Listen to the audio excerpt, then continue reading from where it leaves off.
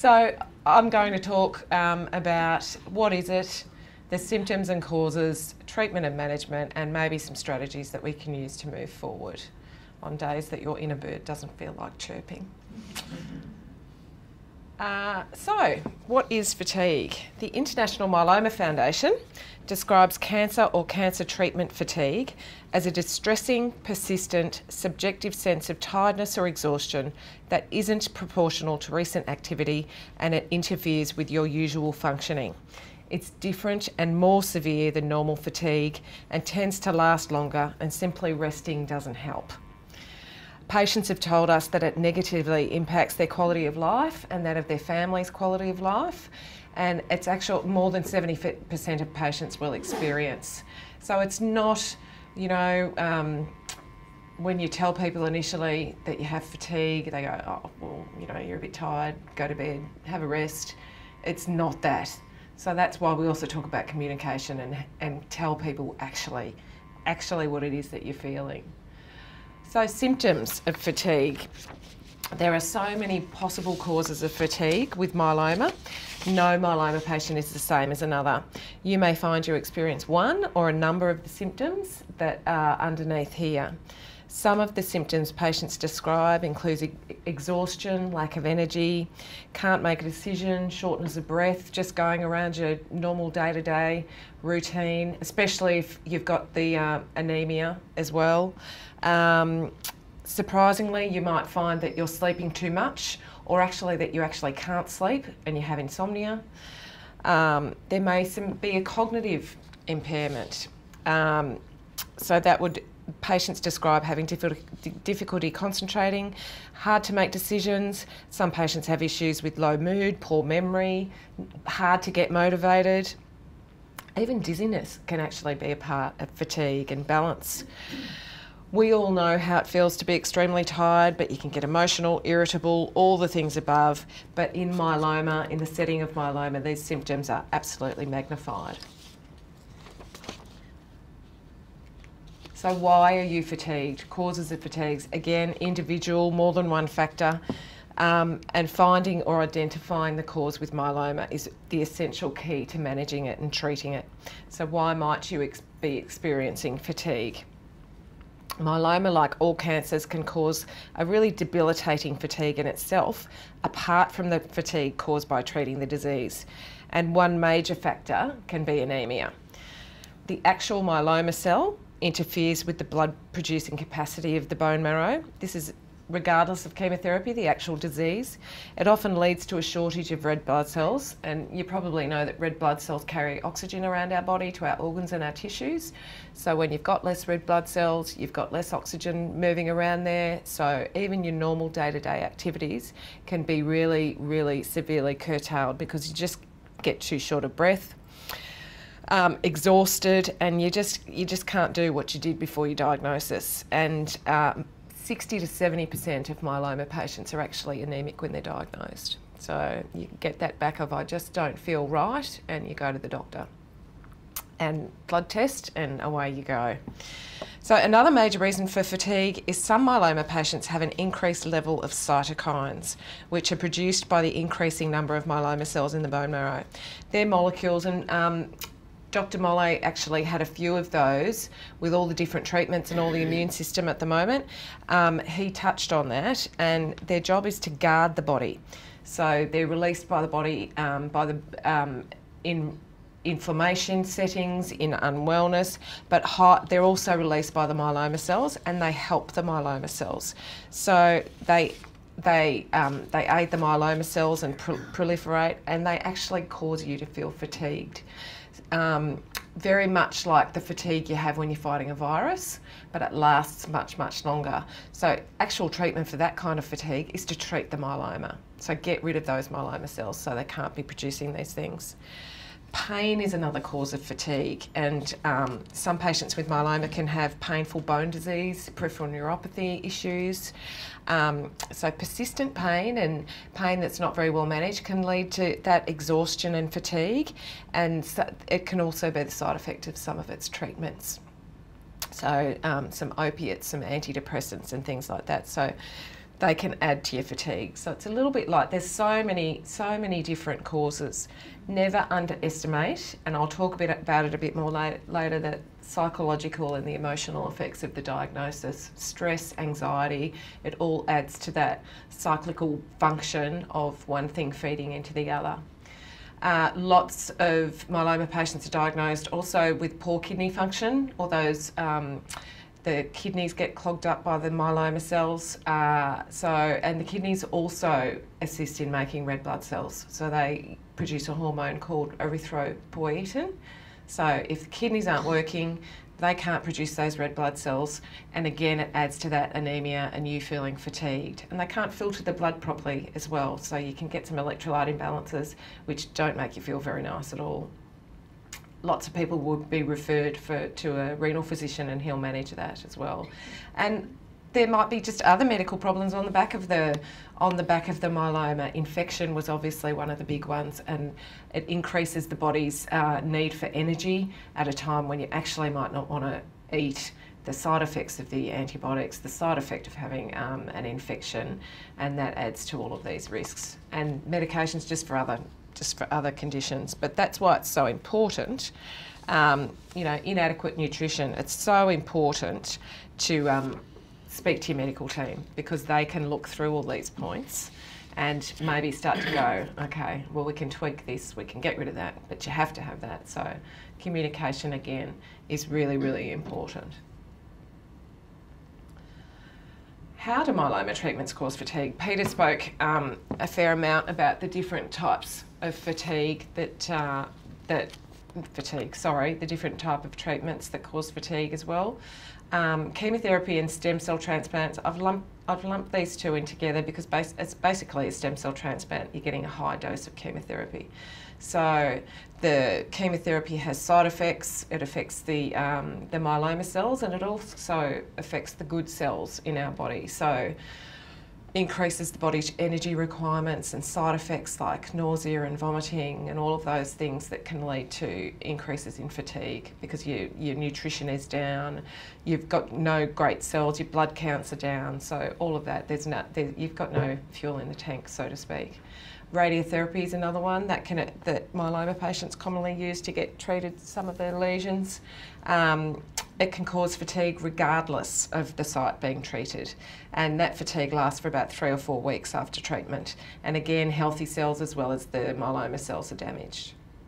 And steroids, we spoke about the lovely steroids with Dr. Mollet, and I'd imagine everybody who has had issues with myeloma in here has had steroids at some stage in their treatment regime.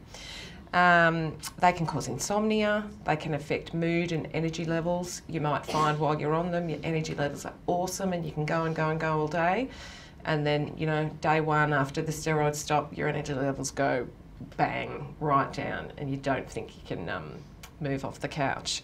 They can also cause muscle wastage, especially in your bigger muscles, which makes it a bit more difficult to get off the couch as well. And the new things that Dr. Mollet was talking about, the immunomodulatory drugs. So drugs with lots of syllables. Thalidomide, Revlimid, Velcade, the newer therapies as well, the pomalidomide, the carfilzomib and the elotuzumab. All of these, all of their initial side effect, over 50%, it's fatigue.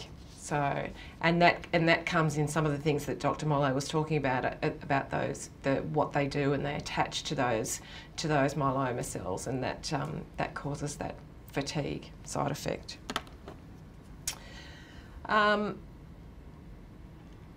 What makes fatigue worse? Free matches at the end, just in case anybody needs them. Here we are. So stress, anxiety, depression, we talked about that. The effect it has on your emotions, and that might need to be managed as well. So insufficient fluid intake, poor nutrition, changes in routine. If you've suddenly got, you know, three hospital appointments at 7 o'clock on Monday, Wednesday, Friday, that's going to knock you around and add to that. So it's all, it helps. Management, again, research was also shown down the bottom here, we've got inactivity. Research is showing now that inactivity can contribute to fatigue. Anemia, which we've spoken about, infection. So there's lots of reasons, so it's really, really speak up so we can work out which reason is yours. And it might be a couple. So how do we manage fatigue? Again, depends on the cause. Everybody's an individual, and hopefully now I'll say something positive after not saying so much positive stuff just in the last couple of slides. So myeloma. If your fatigue is being caused by the myeloma, then the best thing to do is treat the disease. Anemia, treat it with a blood transfusion in Australia, which we know. There are no hard and fast rules when it comes to diet. Often during the course of your treatment, you may be referred to a dietitian. Marianne spoke about the All About Me, where we've got a dietitian coming on Saturday, and sometimes it's good. You might be referred to a dietitian in the hospital. Sometimes it's good just to even if it's one appointment, just to run by. This is what I'm thinking. There's so many issues with diet when you're having chemotherapy and treatment, and maybe not wanting to eat. Maybe the steroids are making you eat too much. All of these different things. Last March we had a seminar called Cooking for Chemo at the Golden Pig Cooking School, and there were one of the chefs that ran it had leukaemia, so he'd had a long history of, he'd had a lot of chemotherapy, so he gave some really great strategies about eating when you're maybe not feeling so crash hot, got changing taste, changing lifestyle. So blood cancer treatment can impact on your diet and nutrition, whether that's related to keeping your food intake up, finding foods that don't make chemotherapy side effects worse, or just finding ways to create meals that fit with that new lifestyle and the new things that are being imposed upon you. Lots of things with the diet that people tell us: eat little and often, cook when you have the energy, freeze portions, but again, you know, proper food hygiene is really important in the setting of myeloma as well. You want to get things into the freezer pretty quickly. Just adequate fluid, adequate hydration. If you don't have any renal issues, that they're telling you how much fluid to drink, 2 to 3 litres, flush all that stuff out of your kidneys and keep yourself well hydrated. I touched earlier on the ongoing research into the value of exercise in managing fatigue. An exercise physiologist like Molly, who's going to speak later, or a physiotherapist like Julie Allen, who's on Saturday in the All About Me, can be used to design an exercise program to help increase your energy levels. Molly's coming to be the third speaker today. She's an exercise physiologist who helps run our Fit to Thrive program, which has had great success in getting patients back on track. And emotional support network and communication, I've talked about. Communicate, it's key, both with your treating team and your emotional support network, like your friends and family. They can't help you if you don't tell them how you're feeling. It helps come to terms with diagnosis, helps come to terms with subsequent treatment, and prolonged stress can leave you feeling completely worn out with nothing left in the tank. So talk to those around you and recognise that you might need a bit of added support during this time as well. And again, recognise a bad day might be just a bad day.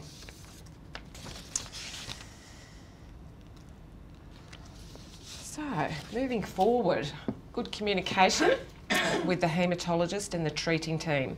So they work with you. They might adjust your medication or the times, thalidomide often, take it at night, gives you a great sleep and you can wake up in the morning. Take it in the morning, you're tired all day. They might change or modify your diet or your fluids, dietitian, renal physician, etc. Lots of different things. And treating the cause, treat the myeloma, help treat the fatigue. Creating strategies for coping with and managing fatigue. You might want to speak to someone, you might want to keep a diary. Actually, a great thing to do is to keep a diary. You can, if mornings are your time for increased energy and you find yourself dipping in the afternoon, plan your activities around the morning and make yourself at home in the afternoon, or vice versa. Just depends on you, and everybody is so different. We've talked about exercise, but look at time planning, which your diary can help you with as well. Goal planning is another one. Marianne and I were talking to before, and she said, go to bed with a dream, wake up with a purpose. You know, set yourself a little achievable goal the night before you go to bed, and I'm going to try that. It might be a walk around the block. You know, just creating those achievable strategies. It can also mean talking to other patients with myeloma. A few people here come to our myeloma coffee, cake and chat, which is fantastic. We get so much positive feedback from that. So if anybody would like to come, they're more than welcome. I think we had about 29 at the last coffee, cake and chat. And even people who get dragged along by their wives tend to have a positive experience. The ones that don't, yeah. Yeah. And look, don't forget the Leukaemia Foundation support coordinators.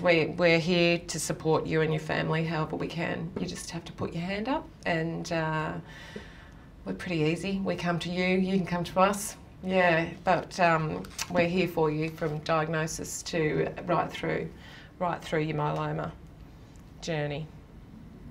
And I've talked about that. Modify activities, support network, coffee, cake and chat. And this is a picture of that exercise that I was telling you about. So if anybody, I won't rain on Molly's parade actually, so I was just about to talk about Fit to Thrive. So yes, thank you.